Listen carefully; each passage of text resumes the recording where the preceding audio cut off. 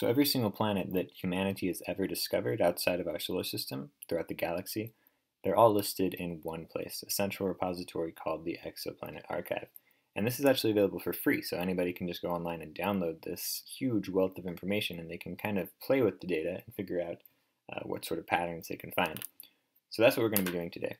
This video we're going to talk about what sort of data is in this archive. We're going to look at how we can download that data, and then we're going to actually do an example project where we're going to build a bar chart race. Now, if you're not familiar with bar chart races, this is what they look like. So they start out with certain properties. In this case, it's how each exoplanet was discovered, and then it shows you over time how many of them were discovered, and you can see kind of how different ways the exoplanets are discovered are more popular over time. And right now, the transit method is the most popular. Cool, so let's just go ahead and dive right in with that. First thing we want to look at is what the Exoplanet Archive actually is, and this is just a quote from their website, basically saying that a bunch of scientists get together, they collect all the data they have from all the different papers, and they put it in one central repository called the Exoplanet Archive. Now, the Exoplanet Archive might look a little bit daunting here when you first look at it, but the thing to remember is just to focus on this right here, because this is what really matters. This data tab right here gives us all the information we need. For this video, we're going to be looking at the composite data set. Essentially, it only lists each planet one time. It doesn't have any of the conflicting data, because different papers might have different information for each planet. So we're just going to go with the composite data, which is, to their best knowledge, the most accurate. Cool, so when I first pop up, you'll have all this stuff, all this information. For this video, we don't need to worry about all these different parameters. We're just going to go ahead and select the columns that we want, which we do over here. We're going to clear all of them, and the only ones that we care about are the discovery method and the discovery year. Now, obviously, if you're doing something else, you can select any of these and include them on your table. Go ahead and hit update, and boom, there's all the information we need.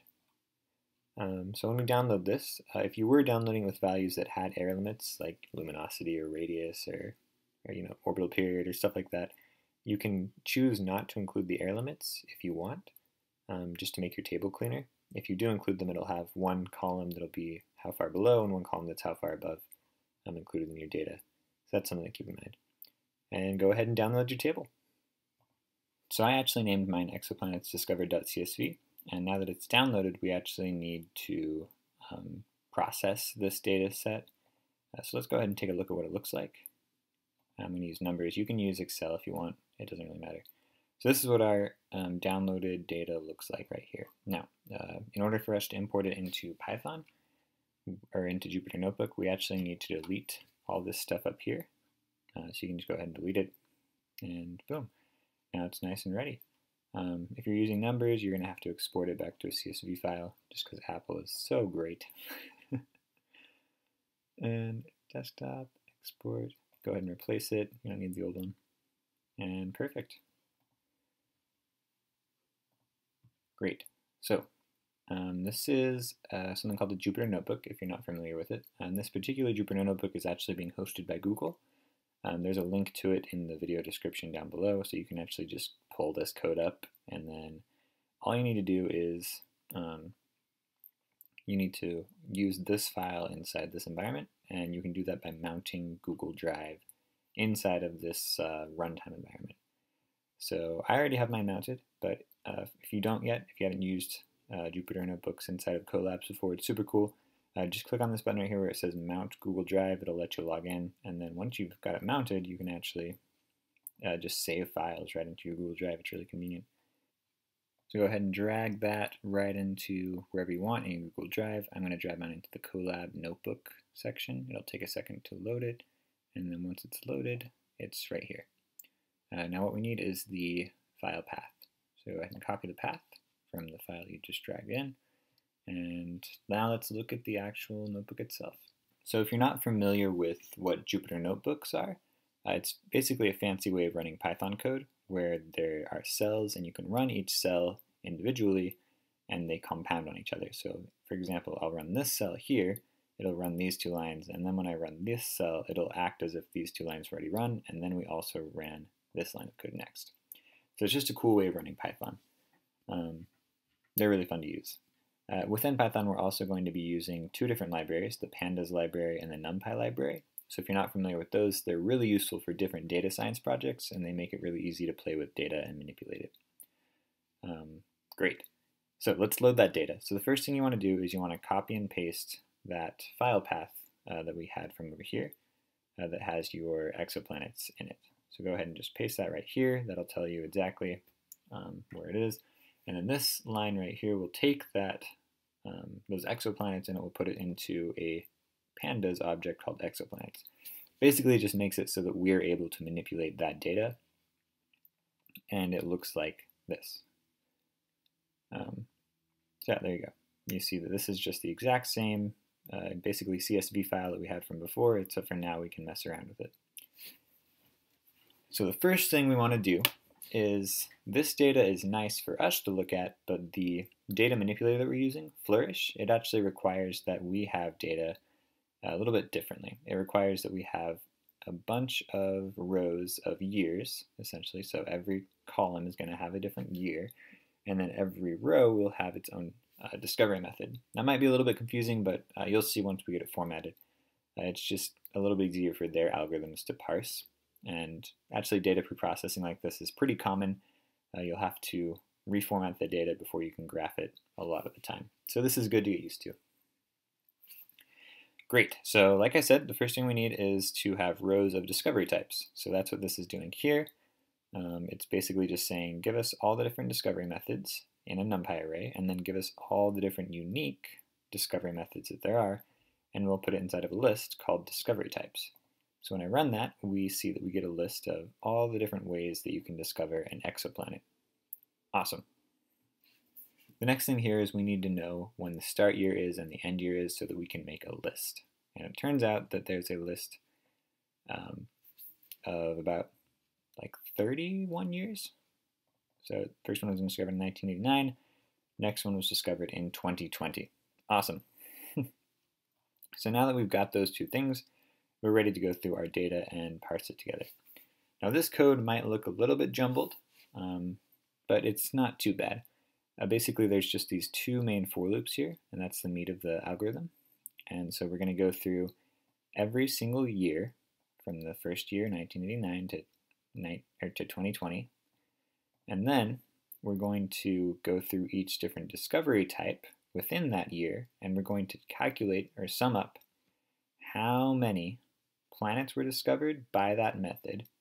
And we're just going to go through and we're going to say, all right, discovery type A had 0 or 1 or 2 this year, so we'll do that, and then we'll add them all up every year, and so we get a running total of how many planets were discovered by each method every year.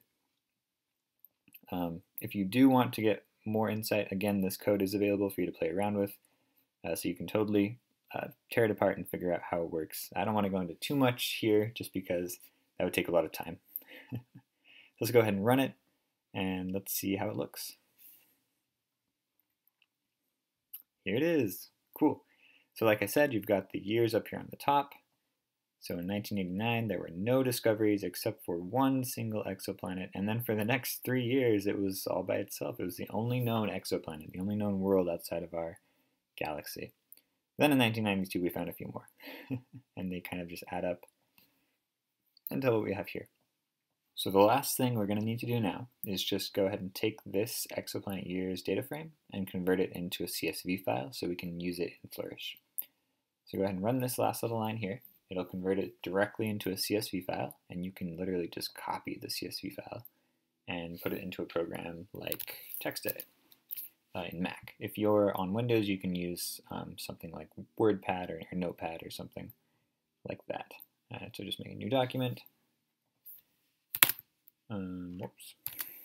Go ahead and just save it. This is what a CSV file looks like, in case you didn't know. And then go ahead and just save it. I'm going to put it on the desktop so it's nice and easy to find. Exoplanet formatted.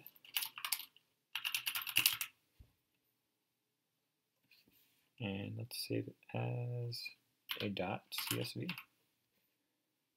Great. Now in Windows, it might give you trouble if you don't have certain things turned on, but just try and change it so it's a .csv file, and hopefully it works. If not, Google it. It's pretty easy to find out. Flourish is a really great data visualization program. Definitely make an account and check it out. We're going to go ahead and start from here, assuming you've made an account. We're going to make a new visualization.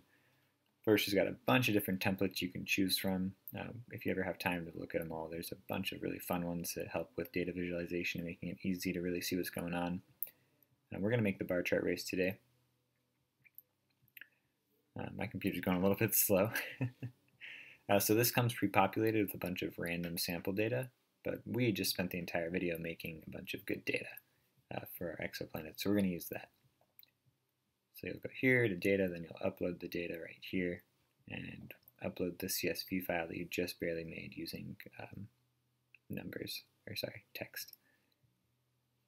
Alright, we're going to import it publicly because unfortunately we have to. Now my computer's slow, so I actually have to reload this page in order to edit these fields. So I'll just pull this back up again.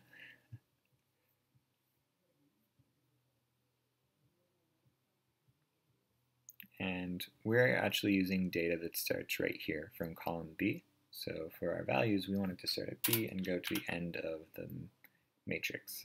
And then for our categories, we actually don't have any. So we don't care about color coding or images or anything fancy like that.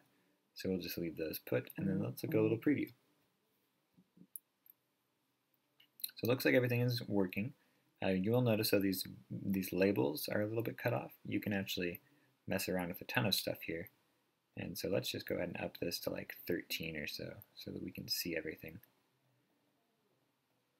There we go. That's looking a lot better. Great. Awesome. So then once you're done perfecting it, looking at all these labels over here and making everything look pretty, all you have to do is just hit this export and publish button up here, and you can literally download HTML code, or you can publish it and share it and then download the HTML code. It's just a great tool. And so yeah, that's our video for today. So thank you for watching.